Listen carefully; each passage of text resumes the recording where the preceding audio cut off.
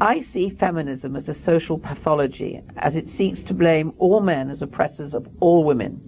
Feminism is a deviant movement that not only demonizes men, but also seeks to destroy the family, which is the basis of all civilizations. Feminism is and has been harmful to society and transgresses against one of the most fundamental human rights, in this case, the right of all men to be deemed innocent till proven guilty. Feminism decrees that all men are born guilty. Now, I think there's many of you in this room who will resonate to that because of this ridiculous argument that is actually inarguable. There's no such thing as patriarchy. It is simply a word as matriarchy, and it has been used to demonize and destroy. And this is the beginning of what I need to say to you.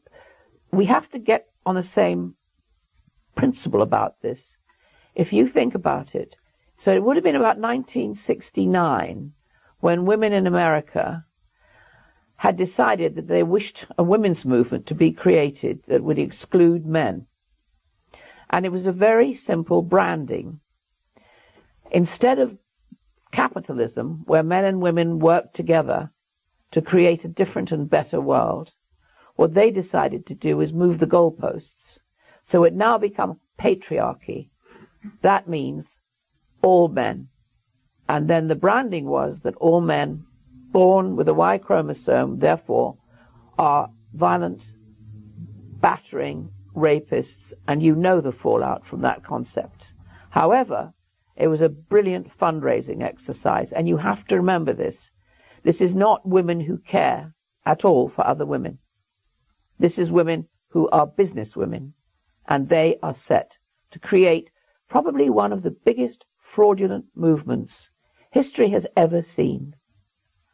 I have been trying in vain, talking to historians from all over the world, to ask them if there has ever been a time in the history of this world where women have turned on their men to such an extent that you now do not have human rights. Men living with women at any point can be suddenly excluded. They can be falsely accused of rape, whether they're married or not. They can be falsely accused of domestic violence, whether they're violent or not. They can be barred from their children because they're also potentially pedophiles. So when I look at this scenario, and it's been 45 years, the first time I really had some hope was when I went to that first international conference, Paul Elam, in Detroit. And even though it had been a threatened conference with the usual threats and bomb scares, they had moved the venue, and there people for the first time gathered nervously together to actually begin to talk about the emerging men's rights movement. It's been a long time before men have come together to take care of each other. It's extraordinary how men will die for their families. They'll die for their children. They'll die for their country. But when it comes to being personally attacked within their own home, they have no voice, and they don't know how to deal with the emotional issues because it is so catastrophic. To be a man who considers himself happily married, to come home one night, and this is how the Canadian men see it, and the house is empty and the children are gone. He has no right to know where his wife and children have gone. The police will just say they're in a place of safety, which means a refuge. Secondly, once she's in a refuge, she'll be encouraged to think of domestic violence as a fast track to divorce. If that isn't fast enough, it's what they call the silver bullet. He is then accused by his partner or wife of molesting the children. From the moment a man stands accused, he has no human rights. All allegations across the Western world made against men, the victim, or the so-called victim, has to be believed. This is particularly germane here, where I know, and you will be hearing from Mark Pearson, who this actually happened to. I know that the men are being pulled off the streets daily and accused by women. Now, if a man is accused by a woman, she's seen as a victim, and she will be anonymous for the rest of her life, even if the man is acquitted. Can you imagine that happening?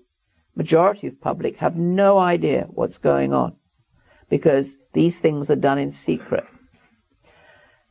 I need to go back to start and explain to you that when I opened the refuge, I was very aware of the violence of women because my mother was extremely violent, particularly to me, because I looked like my father.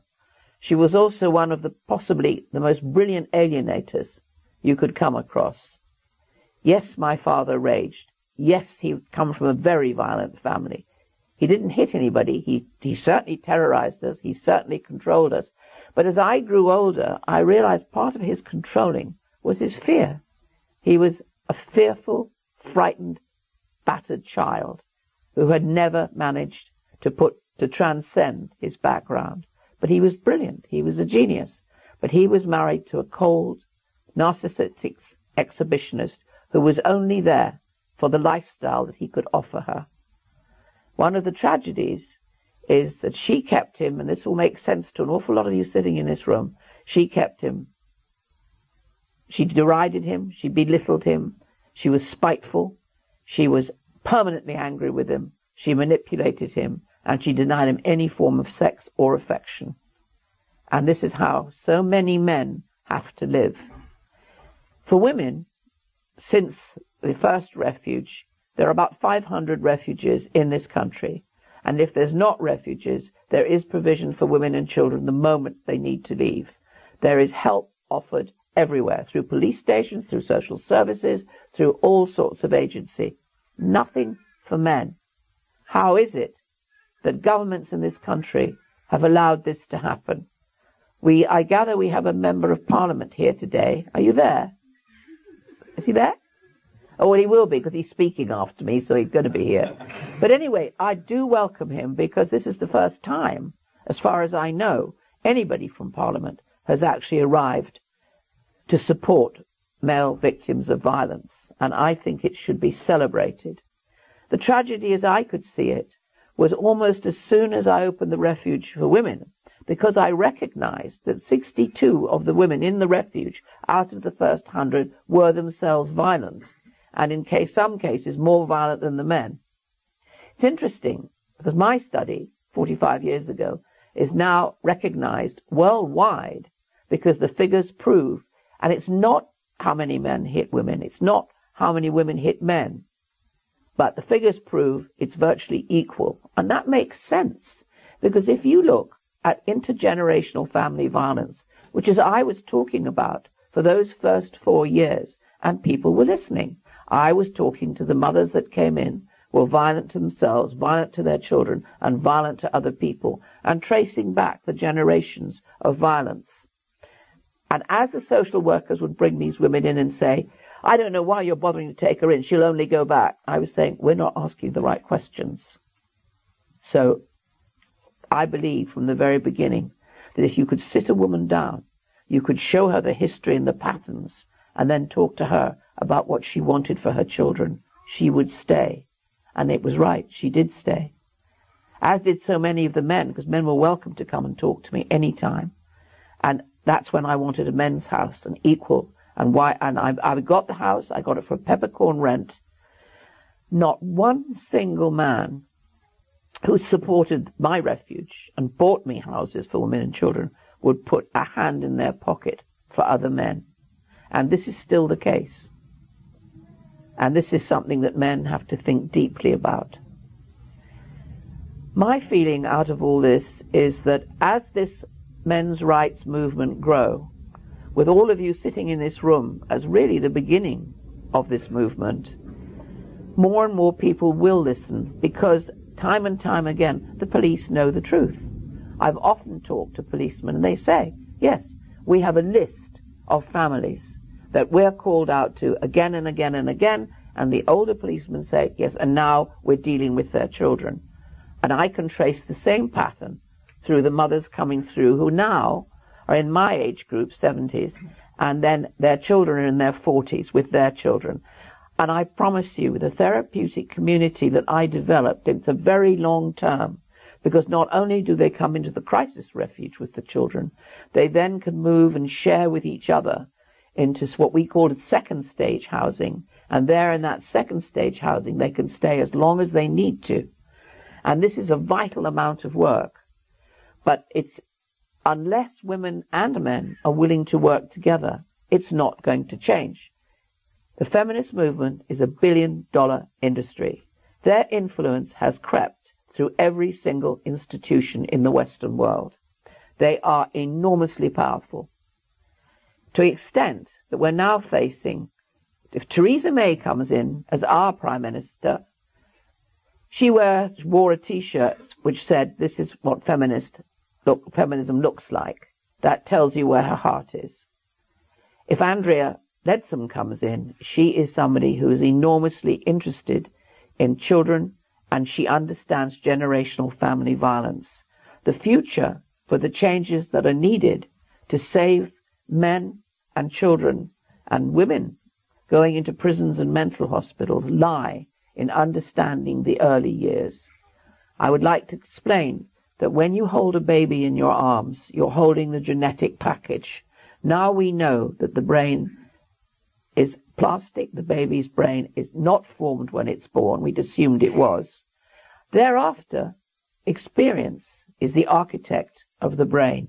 So if you were born like I was into a toxic, violent family, your brain is wired up to become hyperactive, hypersensitive, and the part of the frontal lobe where sits aggression is never going to be properly wired up, because in the terrible twos and the tantrums that most children have, those families are throwing tantrums, so the child never learns restraint.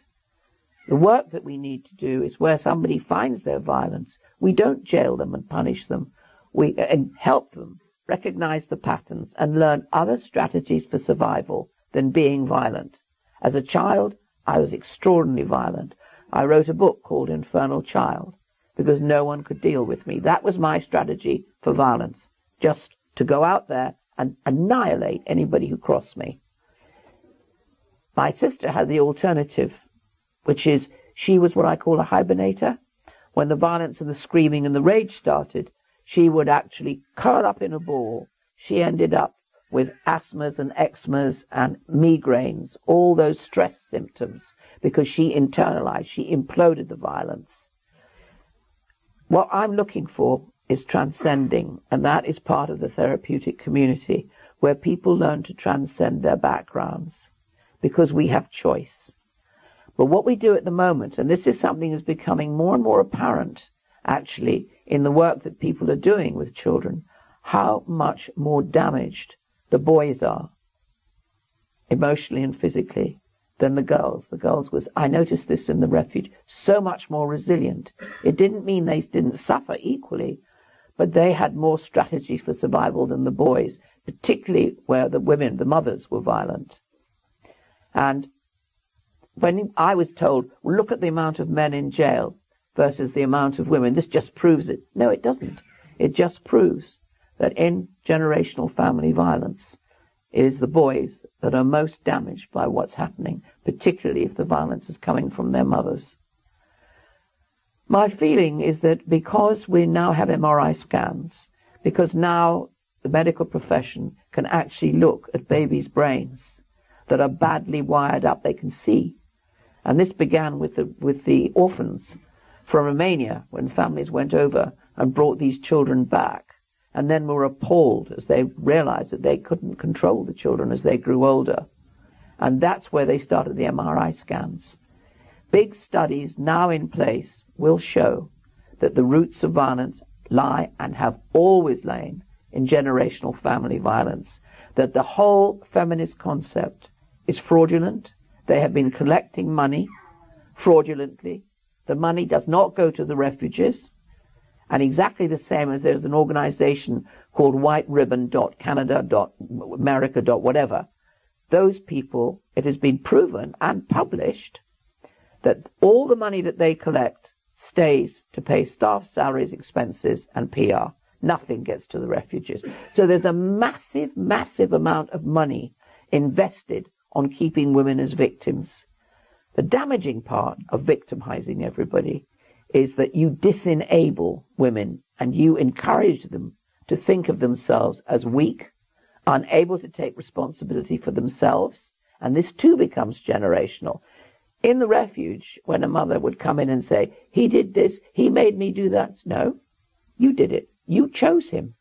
Yes, he's violent. He was always violent. It's your choice, your consequence. We are all responsible for the consequences of our actions. And you start from there. It doesn't mean that you don't comfort and understand suffering, but it means that the remedy for the lies within you. But before we can even have a fair playing field, there has to be a recognition that men too are victims of violence. Yes, they can make bad choices. We all make bad choices.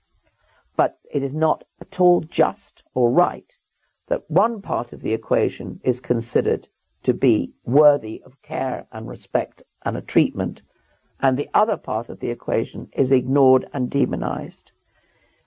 We have come to a time in the history of the Western movement that, having done its best, the feminist movement, to destroy the family, which on the big, big conferences that I used to go to when I was first interested in the feminist movement, and they were called collectives, we were told to call ourselves sisters, we were told to call ourselves in consciousness-raising groups, which we did. I had one in my house, and I had a lot of history behind me, because my parents were sent to sing Tin Sin in 1949, and they were captured by the communists, and they were kept under house arrest. And my sister and I were at school, and we didn't see them for 3 years. So I became an expert from experience of what actually happens in a communist country. And I would stand on those platforms when women were standing there saying the family is a dangerous place for women and children. The future of the family is single-parent mothers. And what they didn't say at that time, it would be funded by the state, which it is across the Western world. And my feeling out of it all is what happened 45 years ago is now, fortunately, beginning to unravel.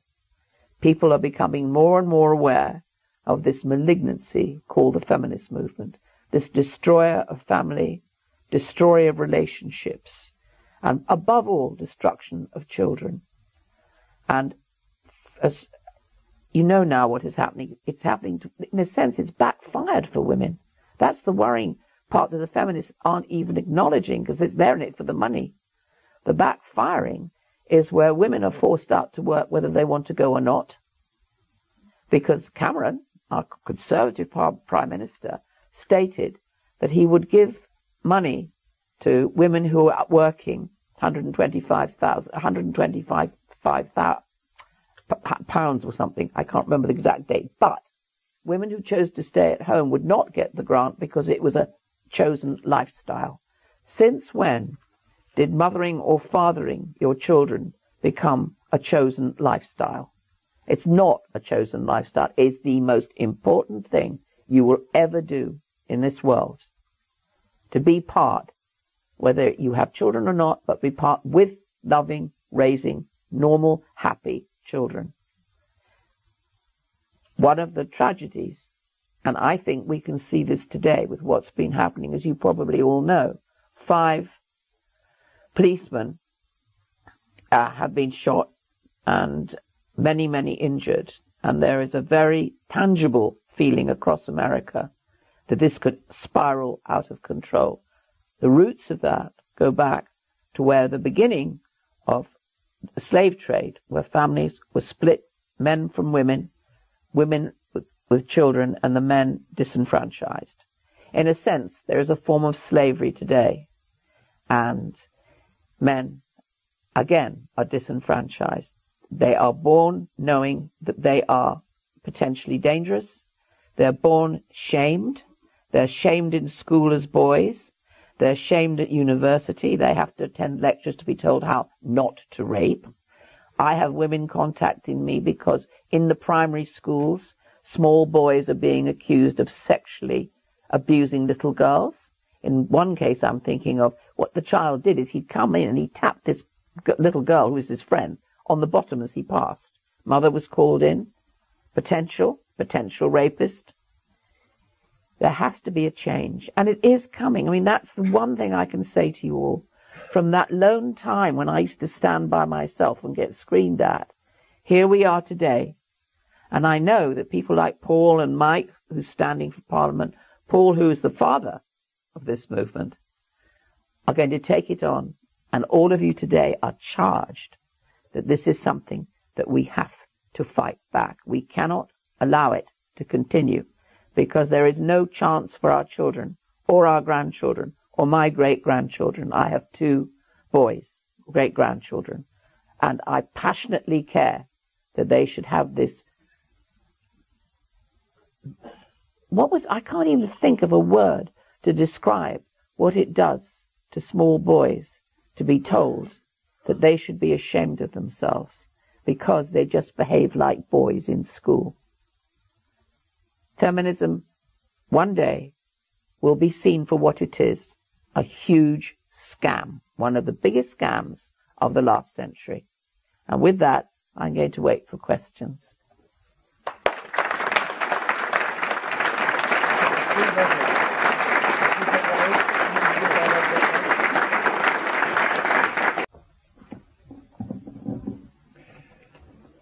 Good morning, Erin. Thank you for your provocative and thoughtful comments.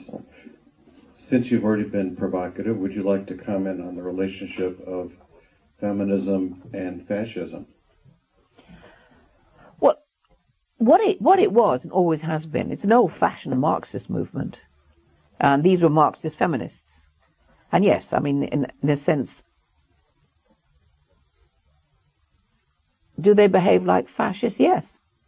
Because they have total control, absolutely total control, and they're heavily funded, and basically they have the power to destroy any man they want to.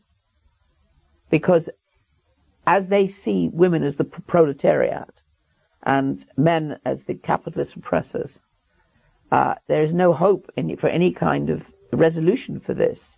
And this is the ironic thing. The Marxist feminists have succeeded in doing what the communists could never do. The communists never actually managed to destroy the family, even though that was always their intention, as you know, from the Frankfurt School and Engels' writing. The most important thing to do if you want to dominate a country is to disenfranchise men from the family, because men will die for their families, men will fight for their families, men will disobey for their families. Take the man away from the family and it will disintegrate, because the children of those families, as you can see, essentially have now become the people who fill our prisons. We know in England, and I'm sure it's true of everywhere else, that of the men in prisons, I think it was like, last time I looked at a study, it's something like 73% are all children from violence-prone homes and without fathers. Fatherless boys and girls are damaged. It should be the birthright for every child to be born in to a loving, warm, wanted home with their biological father and mother. Yes, there are other arrangements. Yes, I have been a single-parent mother, but I can tell you from trying to bring up a boy as a single-parent mother, the father is equally necessary, particularly as the boys go older. But we deprive boys of men. We deprive them in our schools. We deprive them right the way through to universities, where now, as you all know, the universities are the hotbed for creating feminism. Does that answer your question? Erin, as you have a lot of interface with government in the UK, I'd like to ask you what you anticipate the state's reaction to the feminist movement would be, and what the feminist reaction would also be to a potential sovereign debt crisis that takes away the funding from the state, which can no longer finance itself. I think this is actually happening here. You have to remember that the refugees themselves survive on money coming from the government and money coming from the local borough councils mostly, because the majority of the money that goes into any of the feminist movements, is it 2 billion going into Violence Against Women Act, Paul? 660 million annually. Yeah, that's what's going. But that doesn't get to the refugees. You see, I'm concerned because that part of the feminist movement, the refugees are closing, and in America, because the local funding's going. But the actual funding that's going in for the movement, which is the money pot, the honey pot, actually probably will remain because the government of all the Western countries are terrified of losing women's votes. And they quite wrongly think that women will vote for them. But as we turn the tide, as it becomes more and more obvious that the whole concept of men as patriarchal, violent people will fade, then hopefully that funding will go, but not till then. The refugees will go first, which is the tragedy, really.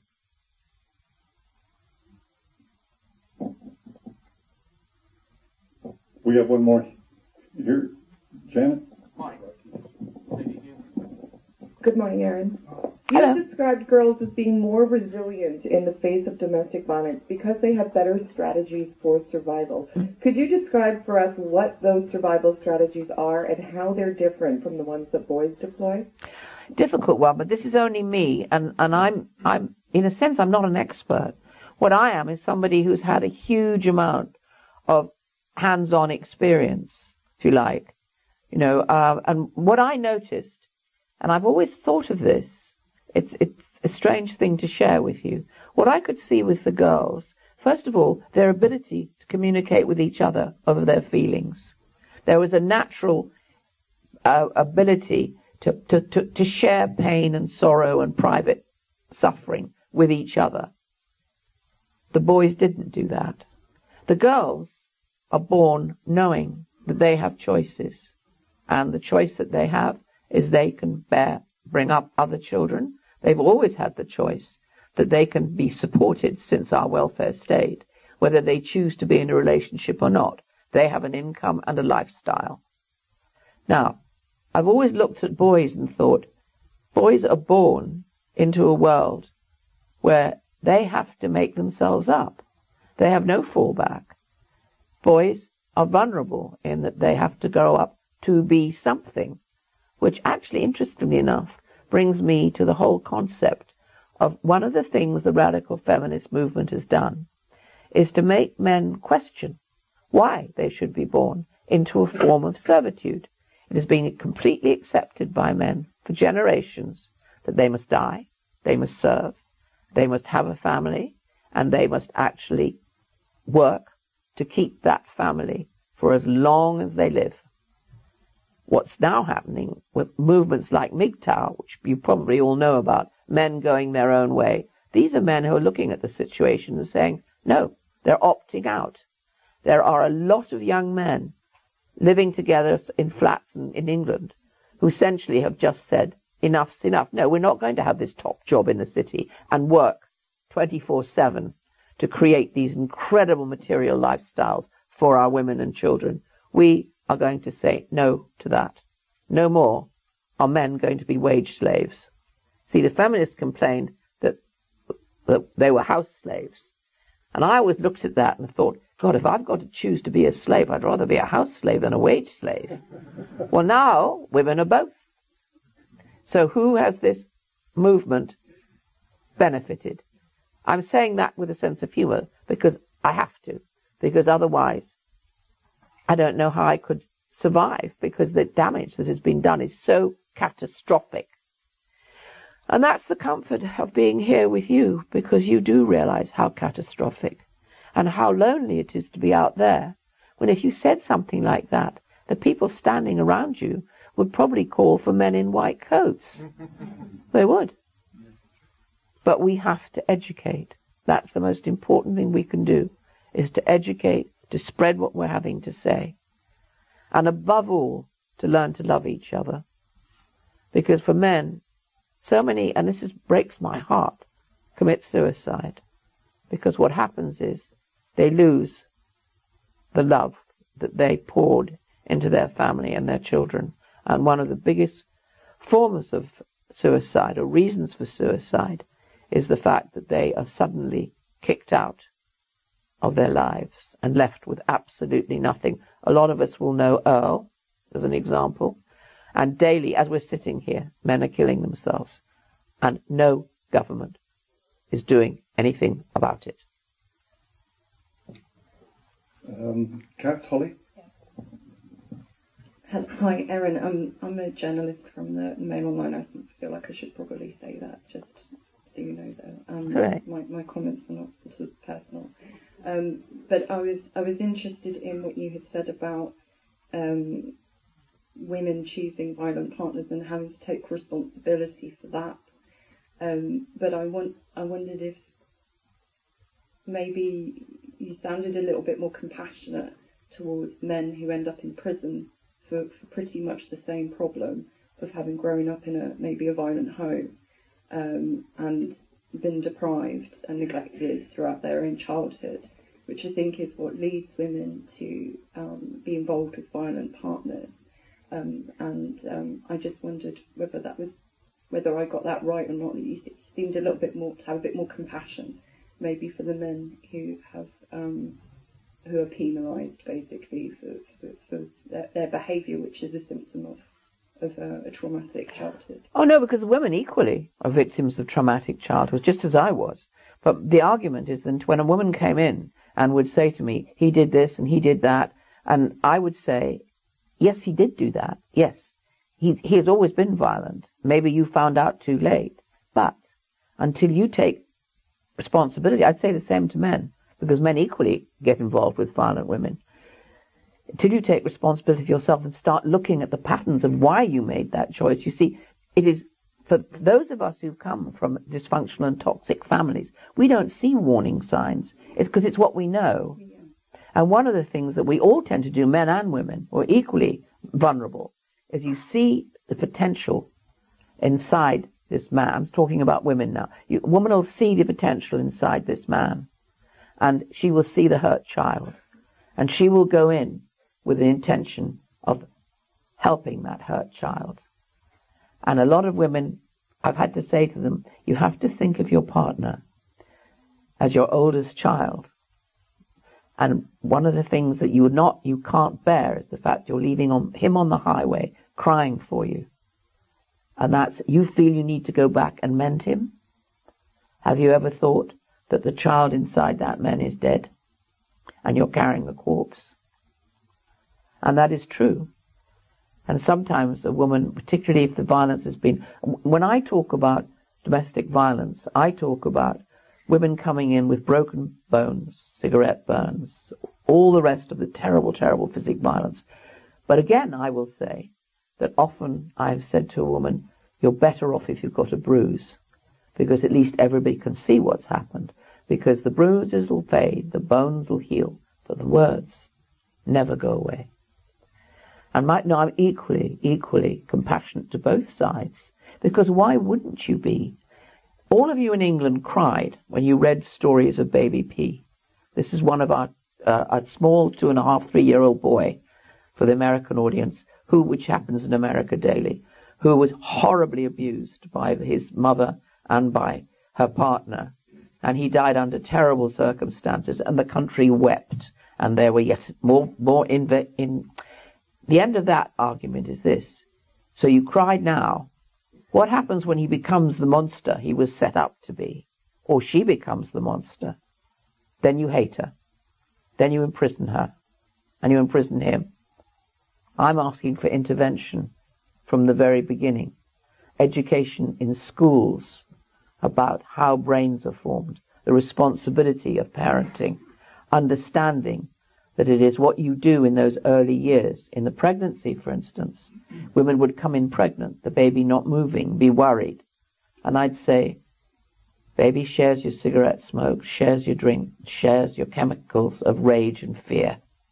So babies are born wired up and damaged. That's where we have to start. Not at the end result, which is the prisons and the mental hospitals, which have no interest in rehabilitating anybody. Does that answer it? Yeah, it does. Can I just ask as well, you said at the very beginning that domestic violence isn't a gender issue. What do you mean by that? Because obviously there are differences, aren't there, between men and women, and the way that a man perpetrates violence against a woman is... No.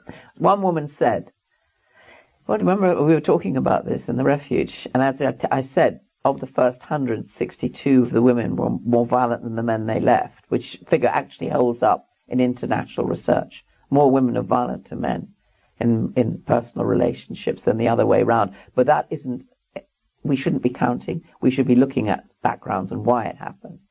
And I remember one woman saying to me, well, Erin, you see, weapons are a great leveler. And she was the one, actually, that showed me how to bottle. You take a bottle and you smash it, and you put it in a man's face and you turn it. Yes. I believe you me, it's both men and women can be equally violent. Equally. The problem is this. We acknowledge, and men acknowledge, evil in themselves. Men don't allow women. And it's condescending not to allow us to be fully human. We can be as evil, as good, as warm, as loving, all those things. So we should be equal. That's what is equality to me. That you and I actually share the same abilities as the men sitting in here to be able to not only heroic, but also violent. And by creating this vacuum where all women are innocent victims, you are not allowing women their human rights as far as I'm concerned. Erin, thank you very much. We have a very tight timetable, so I'm afraid we have to end the Q&A there. Gentlemen and ladies, Erin Pizzey.